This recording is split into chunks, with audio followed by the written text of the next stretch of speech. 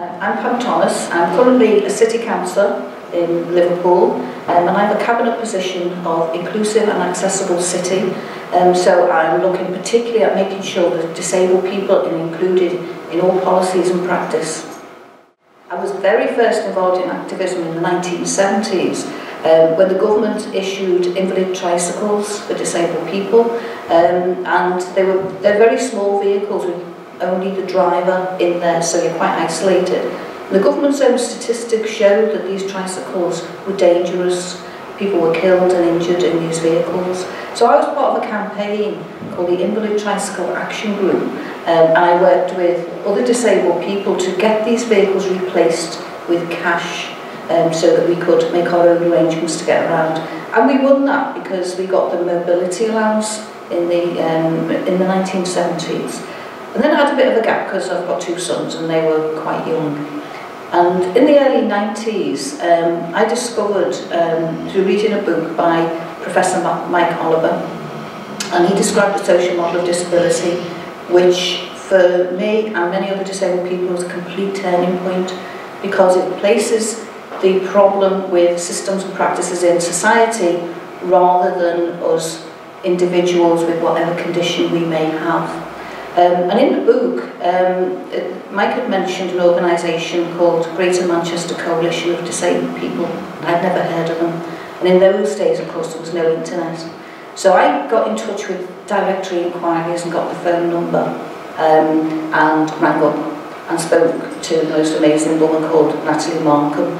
And that set me on a path that completely changed my life, and it's been a great adventure as I've met lots of other disabled people, and GMCDP, as it's known, has been absolutely central to all of that. It's known as, and particularly in the 1990s, as being right at the forefront of activism and work for equal rights for disabled people. So from GMCDP, I also got involved with a national organisation which was called the British Council of Organisations of Disabled People, but they also slightly titled BCODP. We didn't really go for short names, I'm afraid, in those days. So that was organisations which are totally controlled by disabled people's organisations.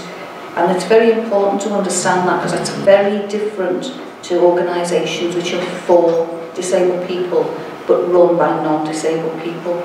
And there's been a lot of conflict, particularly in the 1990s, as disabled people became politically aware and campaigning for changes in society, which currently and still does exclude us to quite a large extent.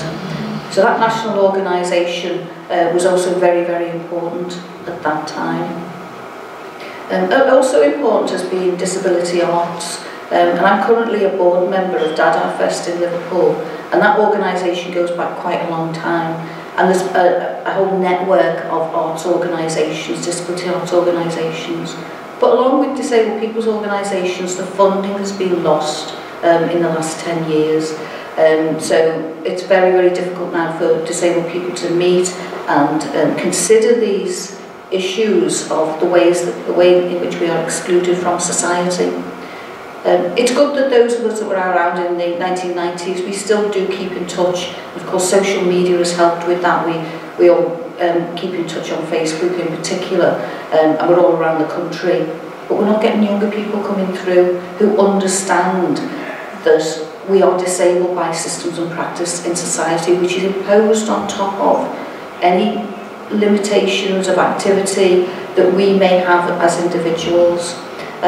So we're just trying at the moment to find ways of bringing in younger people and new people so that they understand that, because the dominant view remains that we are the problem and that we need to fit in with what is considered to be normal society and the systems and practices that are created for and by non-disabled people. Disabled people's activism has changed.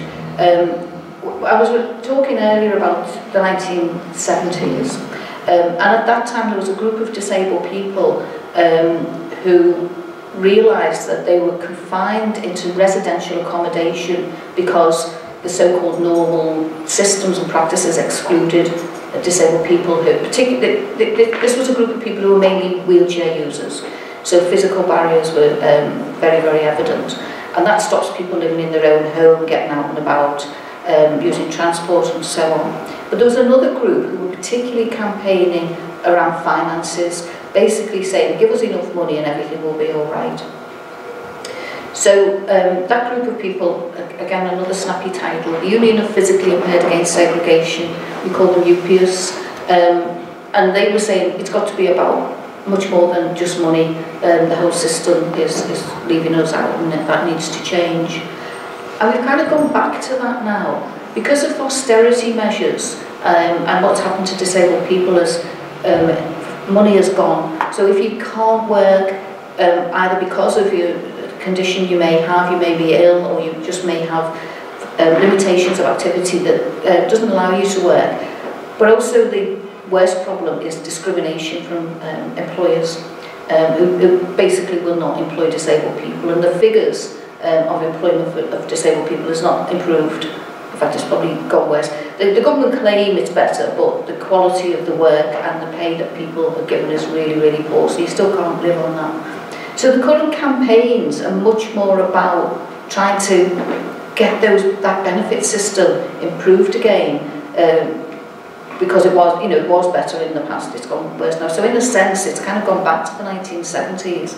That income and making sure people have got enough money takes priority, and that's really, really important. We can't stop doing that. But political awareness of the other issues, of the way that the whole structure of society is designed by and for non-disabled people, doesn't take account of people with certain activity limitations which come from medical conditions. But exclusion from society doesn't come from medical conditions, it comes from the way that society is organised and doesn't take account of us. One of the major organisations, well, it's not really an organisation, it's a network, the Disabled People's Direct Action Network. And that started in the early 90s. And I remember an event I went to which was Block Telethon, because one of the big issues for disabled people then, and to some extent now, is rather than giving us equality and rights in society, that charity is seen as a solution to the issues that we face. So I went down to London Weekend Television on a coach with GMCDP, so I met a lot of new people at that time from Manchester. And a man called Alan Holdsworth went round with a clipboard asking people to sign up to a direct action network, and this would be going out on the streets, campaigning and bringing attention to the issues that we were facing. And that was very, very effective. We did that for quite a few years. There were some people who, we stopped the traffic, we did stop the traffic on Parliament Square a few times. I don't think you're allowed to do that now. And it did bring attention to the issues. And what was very interesting around about 1994, I think it was, the Minister for Disabled People was Sir Nicholas Scott, and he denied that disabled people were discriminated against. But what was interesting was his daughter worked for an organisation called Radar, and she disagreed with her dad. So this was really interesting for the media. So they did pick up on that and were reporting on it. It was very embarrassing for the government because Sir Nicholas Scott actually misled the House by saying that disabled people were not discriminated against. BCODP had commissioned Colin Barnes to write a book, and Colin became Professor of Disability Studies at the University of Leeds.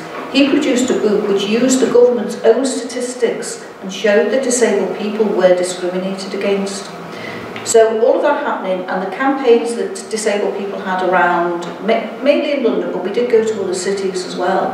And in the end, the government did introduce the Disability Discrimination Act, which had a council, which was really pretty ineffective.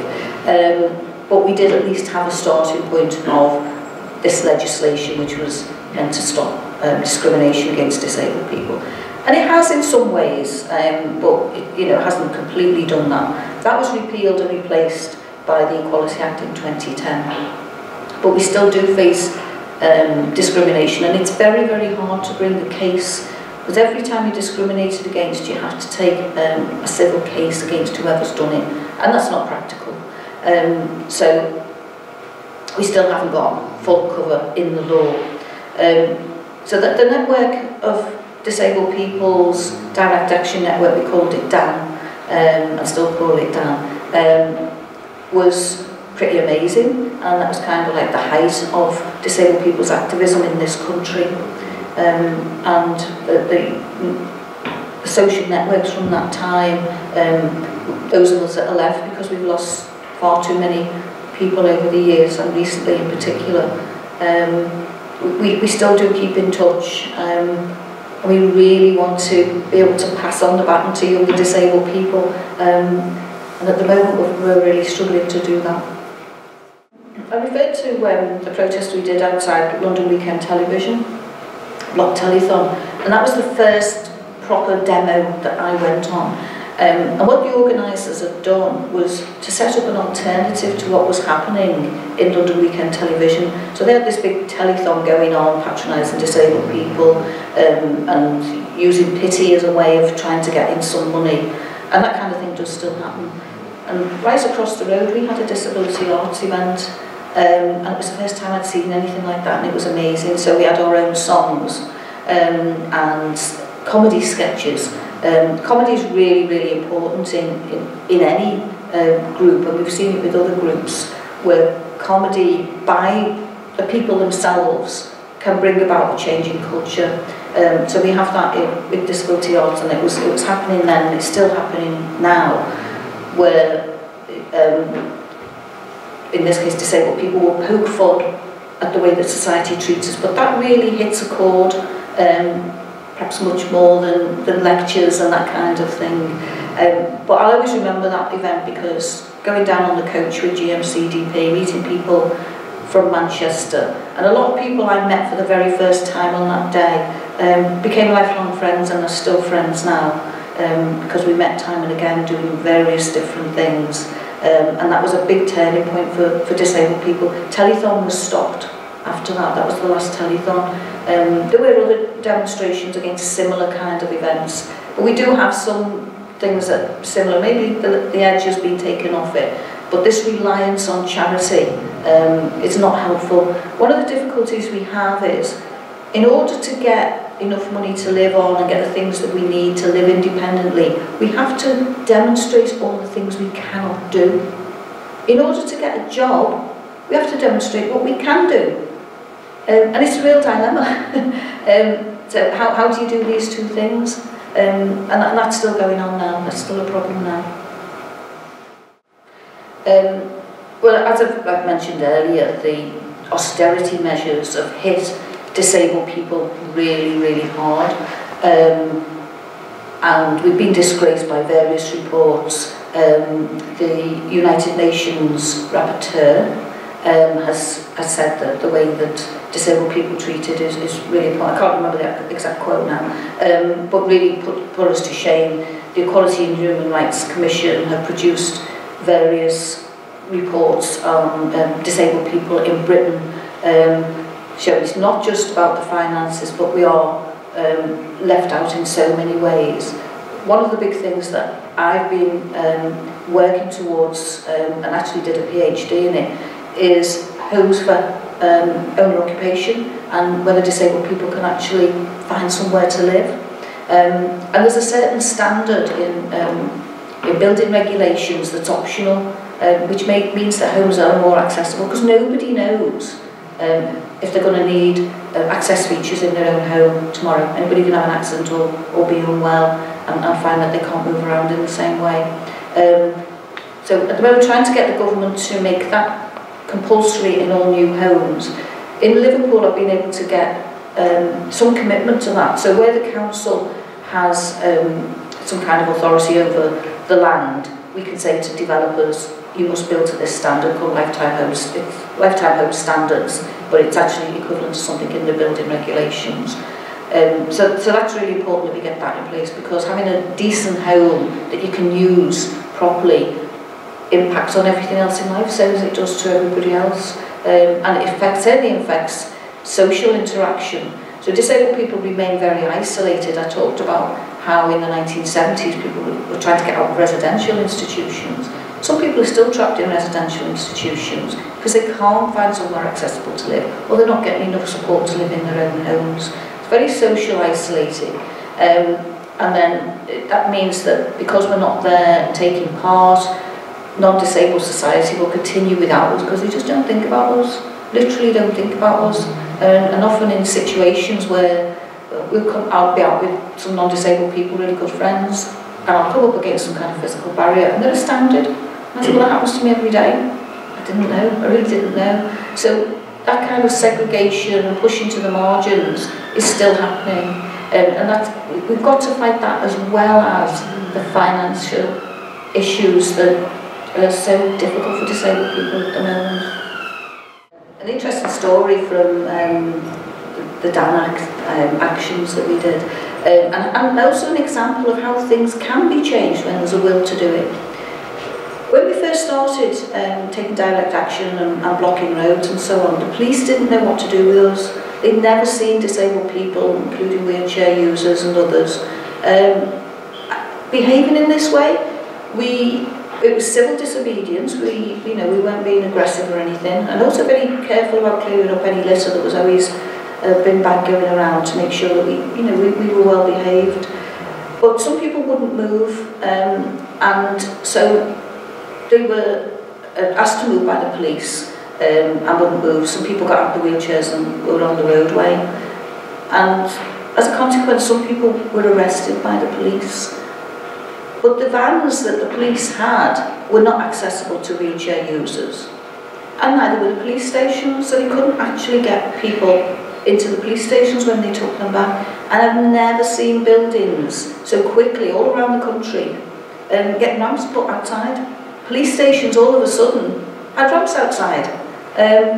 So it can be done where there's a will to do it. So that's quite an interesting little anecdote, I think, about something that came about from DAN Actions. We got some access to police stations.